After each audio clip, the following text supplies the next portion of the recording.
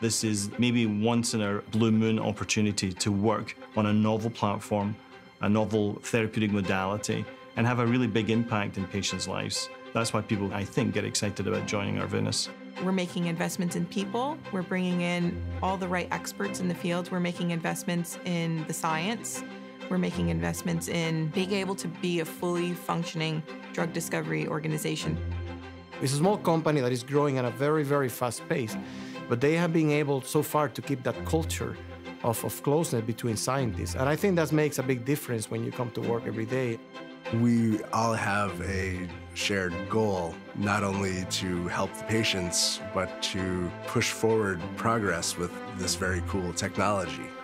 The promise of the technology is that we'll develop a new therapeutic for human disease. Protein degradation is fundamentally a different process from just inhibiting an enzyme or a receptor.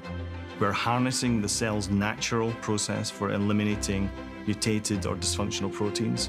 This technology has incredible possibilities in what it could do and what it could address. I mean, I think there are a lot of diseases out there with an unmet need. When they join the teams, they realize they're joining an A team. There's lots of really smart scientists here. And also they meet the leadership team pretty quickly and realize there's a team here that knows the direction the company's going in. I came for my interview, and I truly felt like that feeling of camaraderie between colleagues, how passionate they were about what they were doing. And it was actually like a family feel when I got here. And these people are, really amazing scientists, and I really thought this is a good fit for me. I think a good place where I could learn a lot and be happy doing it. I think the momentum is amazing here.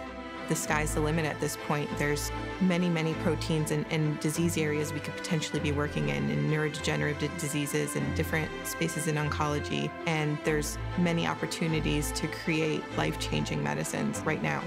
You're not waiting to be told what to do.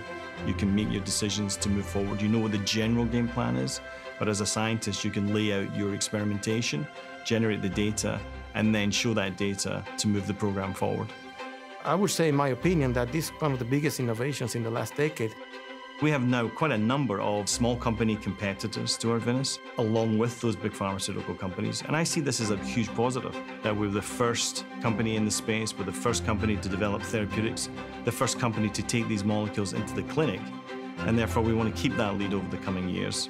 Knowing that this new modality and the compounds that have been generated here are now being used in humans and could potentially be helping right now, breast cancer or prostate cancer. That's an amazing feeling, right? To feel that you've been a part of something that is actually going to help people.